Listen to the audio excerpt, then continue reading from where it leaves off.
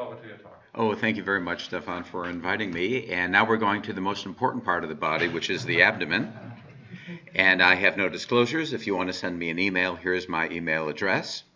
As you know, radiation therapy is used in nearly 70% of patients with cancer and plays a critical role in 25% of cancer cures. Most tumors of the GI tract, including the esophagus, pancreas, stomach, and rectum, are managed at least in part by radiation therapy. Now, as we all know, the problem is to give the greatest dose to the tumor and limit the side effects to adjacent organs. During the past 20 years, several new technologies have been developed that decrease morbidity and increase curative function, including what we've heard, IMRT and SBRT and yttrium thyrospheres. Now, symptoms of acute bowel toxicity occur in 60 to 80% of patients who receive curative radiation therapy of abdominal and pelvic tumors, and 5 to 15% will require interruption or alteration. Now, each year, about 250,000 people in the United States undergo radiation therapy for a variety of abdominal, pelvic, and retroperitoneal tumors, and they're at risk for both the solid organ and hollow viscous injury. So there are 15 million cancer survivors in the United States. 50% have had abdominal pelvic cancer. 70% of these 50% have had some sort of radiation therapy. Up to 50% will have some degree of intestinal dysfunction. Usually it's rather mild. About 2 million people, however, will have some degree of post-radiation intestinal dysfunction. Now, only a fraction of these patients will actually seek medical attention because after they see the radiation therapist, then they go back to their internist and don't see them again. Nearly 50% of patients who've had pelvic radiation therapy will have anorectal dysfunction with intermittent incontinence, bleeding, and fecal urgency.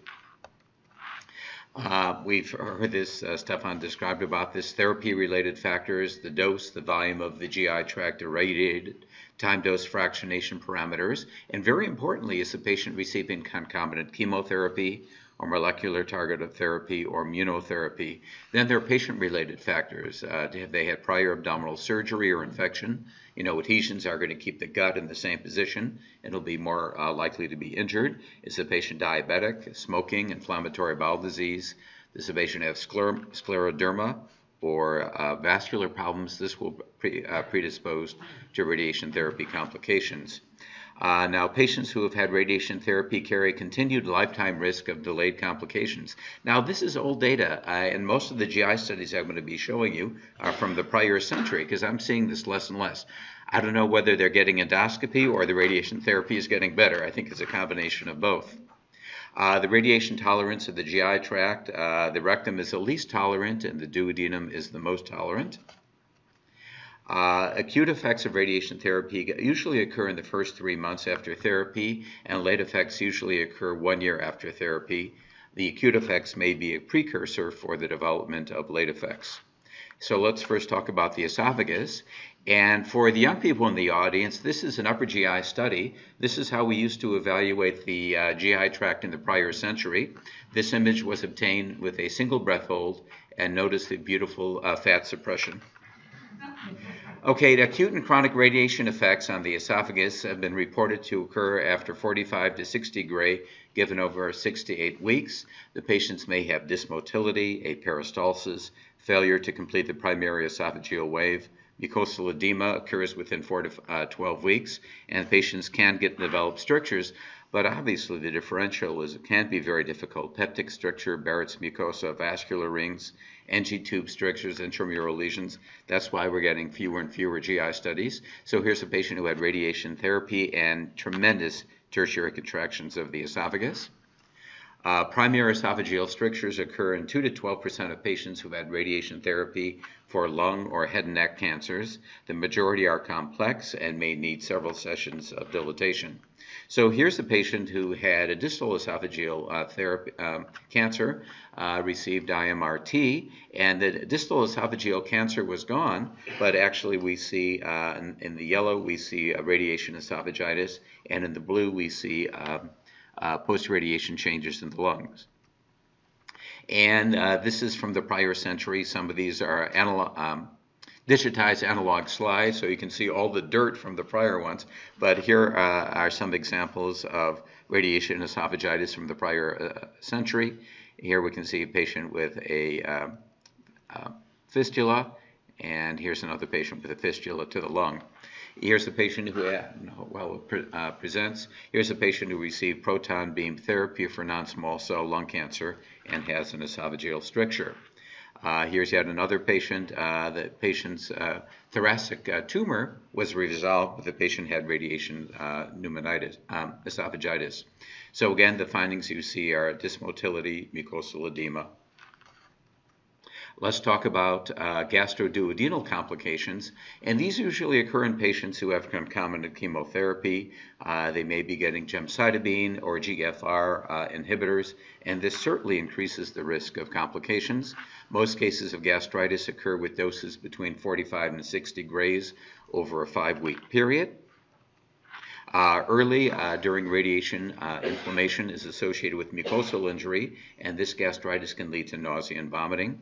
Frank ulcerations can occur at or during the radiation therapy, and ulcers may resolve 2 weeks after the completion of radiation therapy. In acute gastritis, the ulceration can manifest as mural thickening of the stomach and gastric erosions and ulcerations. So here's from the prior century. Typically in radiation injury, one sees pre-pyloric or pyloric ulcers. They're more typical in the acute phase, and they can be indistinguishable from peptic ulcer disease. Often they are unresponsive to conventional therapy. In the chronic phase, one can see narrowing and deformity of the antrum pylorus without ulceration. The mucosa may be irregular and mimic gastric carcinoma. Here's another one. This almost looks like Crohn's disease or lymphoma involving the gastroduodenal region, but this is an old case of a patient who had radiation therapy. Duodenal injury, I don't see that very much, but here's some old cases. It's most commonly seen in the descending duodenum and varies from large ulcerations to smooth strictures. And these ulcers usually poorly heal, and it's due to some degree of vascular damage. Now let's talk about small bowel complications, which I do see. Acute radiation enteritis occurs in a majority of patients who've had significant radiation to the belly. They present with diarrhea, tenesmus, cramping, and incontinence. The diarrhea may begin 3 weeks from the start of therapy, and symptoms usually resolve with the cessation of therapy. It's primarily an effect on the mucosal stem cells within the crypts, and the radiation therapy damages the stem cells, and this leads to mucosal atrophy and intestinal inflammation, and the patient may get edema and decreased absorption from the small bowel. And also, this is a KUB, or a plain abdominal X-ray. This is another way we used to evaluate the bowel in the old days. One sees dilated small bowel with thickened valvulae conniventes. Here's a small bowel follow-through. One sees thickened valvulae conniventes, hypersecretion, and separation of bowel loops. This could be any disorder, but the patient had radiation therapy in this region. And here's a patient with acute symptoms, and here's after the post-radiation therapy changes resolved. On CT, one sees dilated small bowel with thickened valvulae conniventes. And here we can see a patient who's got submucosal edema and mural thickening.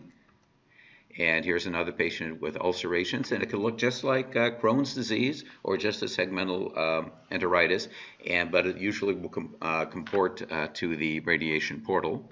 Here's a patient who had pelvic radiation, and you can see there's mural thickening of the rectum, but notice there's also mural thickening of the involved distal ileum, and there's mural thickening, and there's hyperenhancement of the mucosa. Chronic radiation enteritis, there's increase in collagen deposition within the bowel, and this causes thickening and fixation. There's an endarteritis with occlusion of the vessel lumen causing ischemia, and it most commonly occurs in the terminal ileum because that's relatively fixed in most patients. And also, if the patients had prior surgery, the adhesive disease will predispose that segment of bowel to radiation injury. Chronic radiation enteritis is typically seen 8 to 12 months following radiation therapy, but it may occur years after. The patients may present with diarrhea, malabsorption, fistula, partial or complete bowel obstruction. And here we can see some ulcerations. And another thing I've noticed, I think I want to write this up. This obviously is an obese patient, but I've noticed a radiated bowel after it heals, like somebody with chronic Crohn's disease and chronic ulcerative colitis. I often will see submucosal fat in that region, and that segment of bowel may be narrowed as well. Let's talk about now colorectal complications. Acute radiation colitis or proctitis commonly occurs during radiation therapy. And on CT, one can see a sawtooth appearance of the haustrations. There can be increased attenuation in the mesorectal fat. And here's a barium enema. We don't do this anymore for a patient with radiation proctitis, but here you can see the sawtooth appearance. And here's another patient with a sawtooth appearance.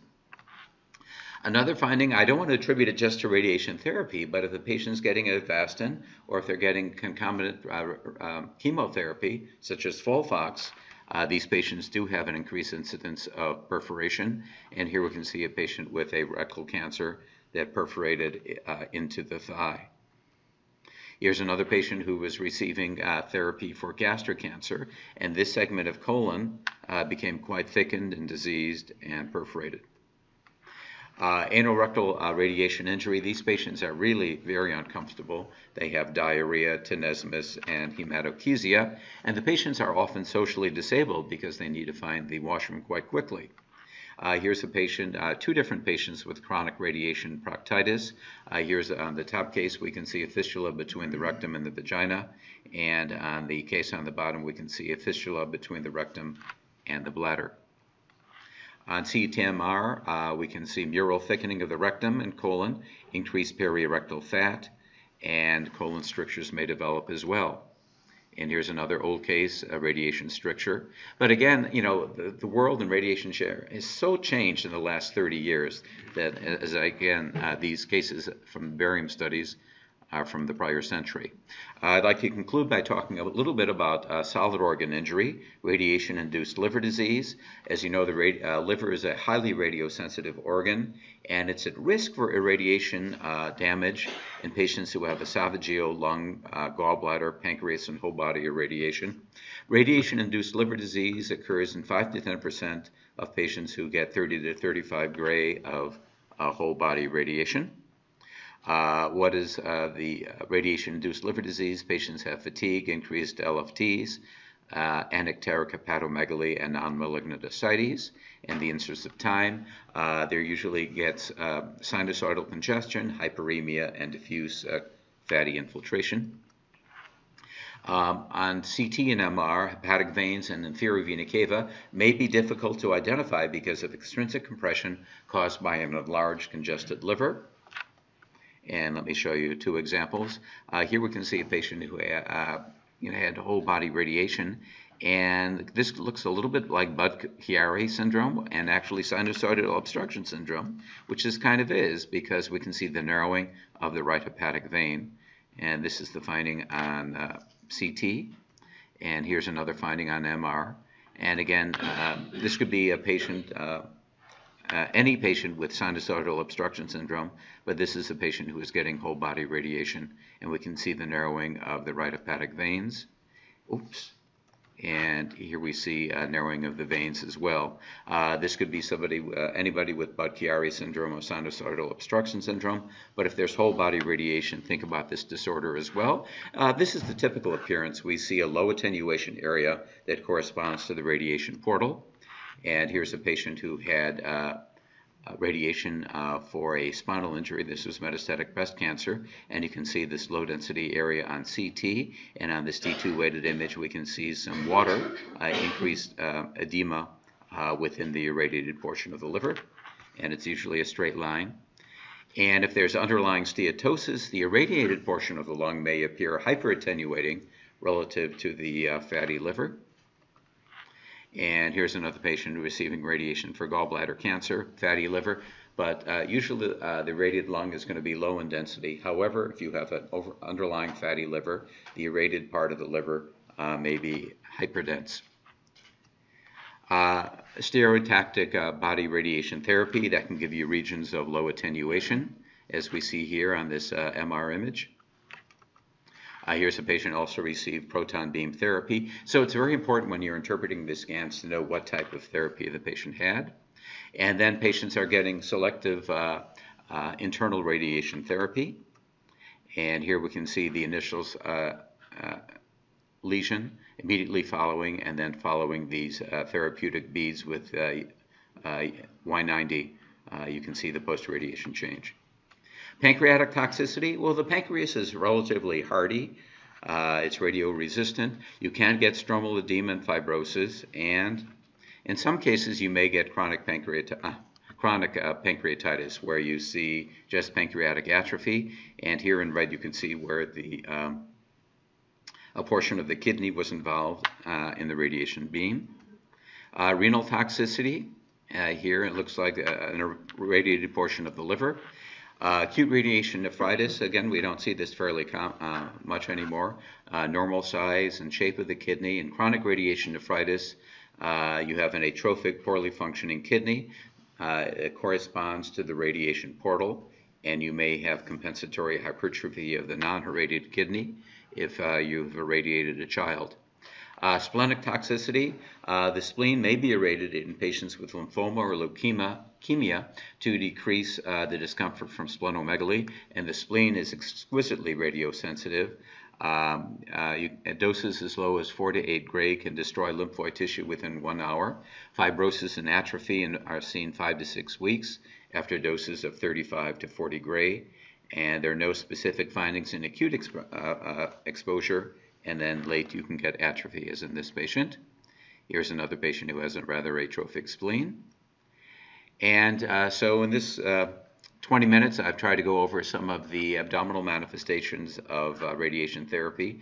I think they're far fewer in number, especially of the hollow GI tract, and it's important to know what the type of the portal is, and happily at our institution we get to view on our electronic medical record the portal, and it's also important to know if the patient's getting concurrent chemotherapy. And with that, I thank you for your attention.